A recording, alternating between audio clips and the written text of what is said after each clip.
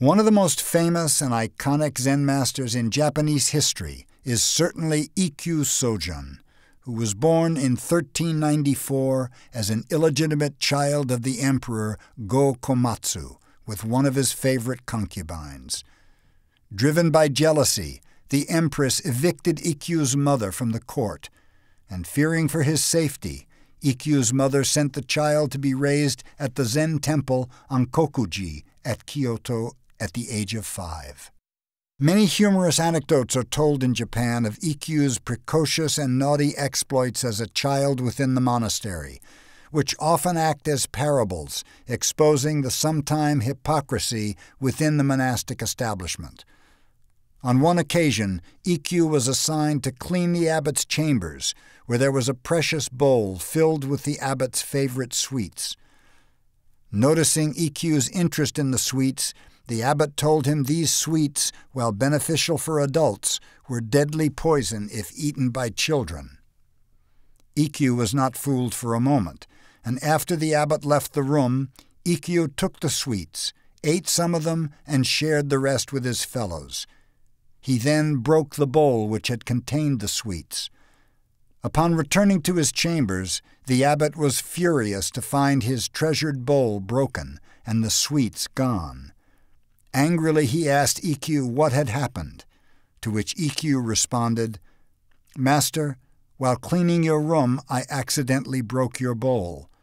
Feeling great sorrow for my mistake, I decided to take my own life by eating the poisoned sweets, but alas, I did not perish."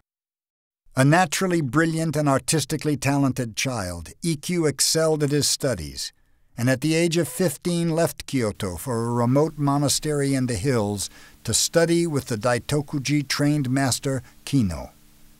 After 5 years of study with Kino, the master passed away, and at age 20, Ikkyu once again returned to Kyoto, where he was to meet his principal teacher, the master Kazo, who had also been trained at Daitokuji. At first, Kazo was reluctant to accept Ikkyu as a disciple, and made him undergo various austerities before being admitted to the monastery. However, Ikkyu's single-minded determination to follow the path of Zen touched the master's heart, and he was admitted, gradually becoming one of the master's closest disciples. It was around this time that Ikkyu's particular personality as a Zen master began to emerge. It is said that Ikkyu naturally distrusted authority, and he became increasingly critical of the Zen institution of the Gozan, in which spiritual materialism was gradually taking the place of hardcore Zen training and values. I suppose inevitably, almost inevitably, when an institution flourishes as the Gozan was flourishing, problems emerge.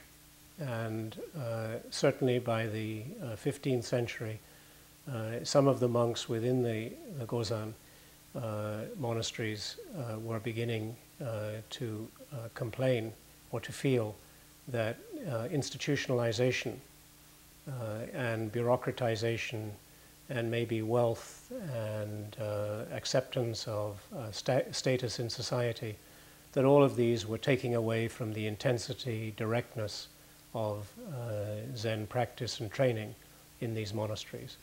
The monk Ikkyu is perhaps the most notable critic within Rinzai circles, saying that monks had become like rice bags, sitting around and enjoying a comfortable life in the monastery, and having lost the basic spirit of Zen practice. Ikkyu believed that the trouble with Zen becoming so successful was that people would become Zen monks just in order to be successful, in order to rise up in society and in the government, instead of because they had a deep and burning true feeling for Zen.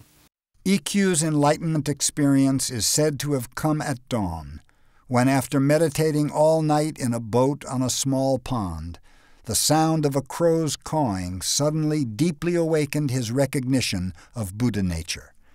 Presenting his realization to Kazo for validation, the master passed him on his experience and attempted to give Ikkyu the formal Inka Shomei, or transmission document, authenticating the student's enlightenment experience.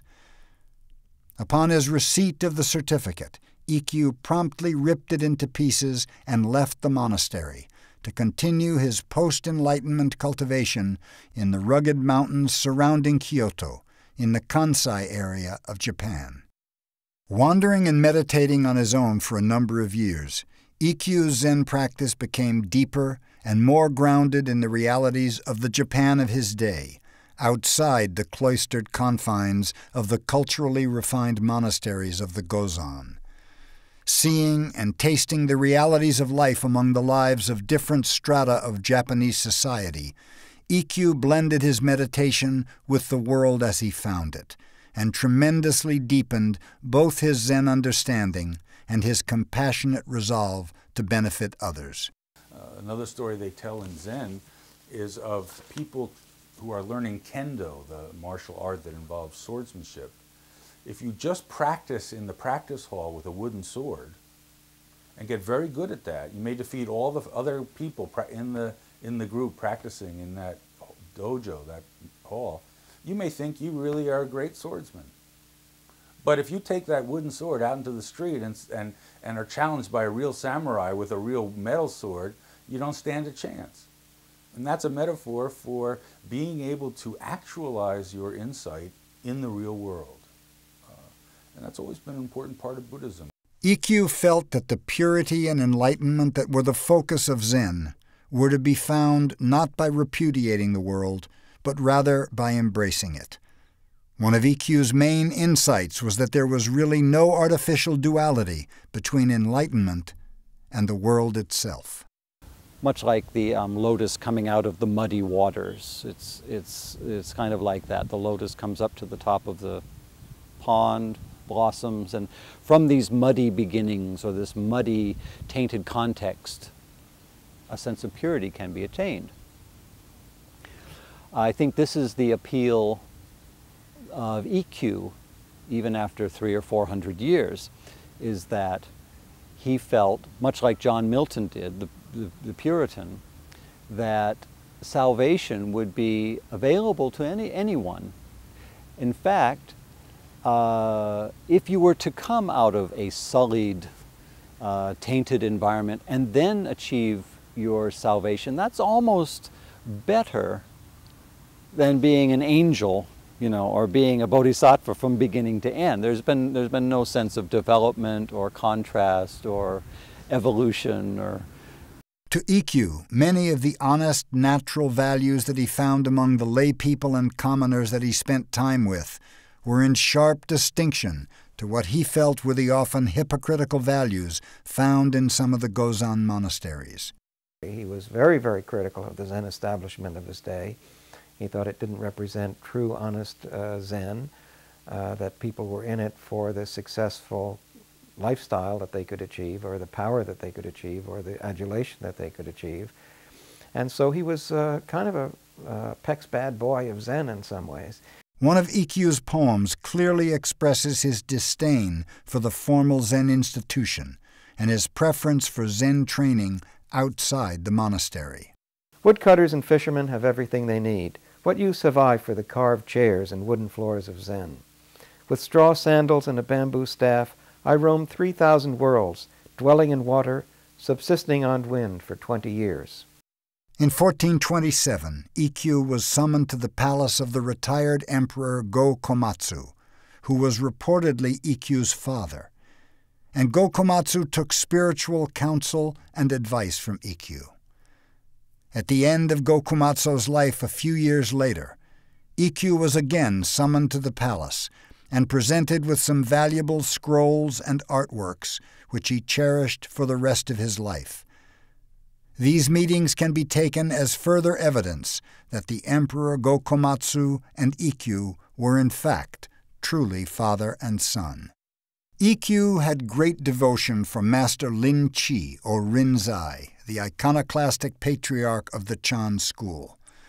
Ikkyu also held the master Tsu-Tang, who had been Daio Kokushi's Chan teacher, in very high esteem.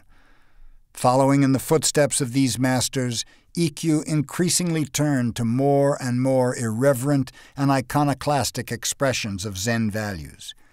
Ikkyu is said to have often quoted Su Tang, who said that the law of the Buddha consists in doing what is right and proper, not in making lavish buildings and fancy titles. Ikkyu began to express his realization more and more in brilliant poetry, and he left a legacy of over 2,000 Zen poems extolling the virtues of solitude, the beauty of nature, and among other things, his love of sex and the twilight environment of the so-called floating world of brothels, drinking establishments, and other sensual pleasures. In 1440, Ikkyu was called to serve as abbot of Nyoe-an, a sub-temple of Daitokuji. After only a short time, he was so disgusted with the experience that he left. The poem he wrote to commemorate the experience represents the epitome of Ikkyu's Zen view at the time and has become iconic of Ikkyu himself. Only 10 fussy days as an abbot, and already my feet are tangled in red tape. If someday you want to look me up, try the fish shop, the tavern, or the brothel. And so he's deliberately ridiculing the monks of his day. Of course, they're not supposed to eat meat. They're not supposed to drink, so they shouldn't show up at a fish shop or a tavern. And needless to say, they're supposed to be celibate, so they shouldn't have anything to do with a brothel. So he's deliberately flaunting the rules, and he apparently in his own life did actually break those rules. But he's doing it with a purpose, I think, because he's showing that there can be a false sanctimoniousness, if that's a word. Ikkyu's upfront attitudes toward sex and other taboo subjects is often revealed dramatically within the body of his powerful and immediate Zen poetry, which he often used as a vehicle to criticize what he saw as the hypocrisy prevalent in the Zen institution of the Gozan. Stilted koans and convoluted answers are all monks have, pandering endlessly to officials and rich patrons. Good friends of the Dharma, so proud, let me tell you, a brothel girl in gold brocade is worth more than any of you. One purpose of Zen training is, if you're hungry, eat. If you're tired, sleep. If you feel sexual, it's part of your Buddha nature as well. Right. So, you hypocrites? I'm out here and I'm doing what you're doing, but doing it in the open, and I'm not afraid. And I'm using that these things to. They can be also part of Zen training, being in the brothel and being in the tavern, and you're not going to kill the red thread of passion. It's not going to go away. You can pretend it's not there, and you can hide it, but it should be out in the open. So he was saying, don't be hypocrites. Although Ikkyu is remembered greatly for his wild antics and irrepressible individualism, he was also a great pioneer in the fields of poetry, Zen art, and calligraphy. Ikkyu's bold style of calligraphy and brushwork is a clear influence on later works of Zen art. He did calligraphy and painting in which he tried not at all to have beauty or successful technique or fancy style, but just seemed to be spontaneous, instant sort of overflow of his character. Sometimes he'd start writing in a careful sort of standard script, and as he got along he'd get more excited and the calligraphy would get wilder and faster, and he was just amazing. He really did his own thing. Ikkyu was also one of the architects of what has become known in Japan as chado, the way of tea, sometimes known as the tea ceremony. Ikkyu believed that the tea ceremony should act as a vehicle for the expression of Zen values and aesthetics. There was a change in the history of taste that occurred in Japan about this time, and I think Ikkyu had something to do with it. We've seen this change in the 20th century, I think, in the Western world, but up till then, I think Japan was the first country to go through this kind of change. Art tends to develop towards more and more perfection. I mean, ceramics, for example, Chinese ceramics start out kind of rough, but they get more and more gorgeous and more exquisite and more perfect. And the same thing kind of happened in Japan up through the Heian period, the great courtly period. You had a kind of aesthetic in which the arts of Japan were incredibly refined and elegant and gorgeous and, truly wonderfully beautiful. And then along comes Ikkyu and a few other Zen masters, and they say, yes, you know, a beautiful, colorful ceramic may be very nice, but how about that old farmer's pot in the corner, you know, which has the glaze that the ash accidentally dropped on it, which is slightly cracked. That's very beautiful too. Maybe it's even more beautiful. And the tea ceremony helped, through Zen and the tea ceremony, to spread a new kind of aesthetic in which the rough, the ready, the natural became just as beautiful as the exquisite and the refined.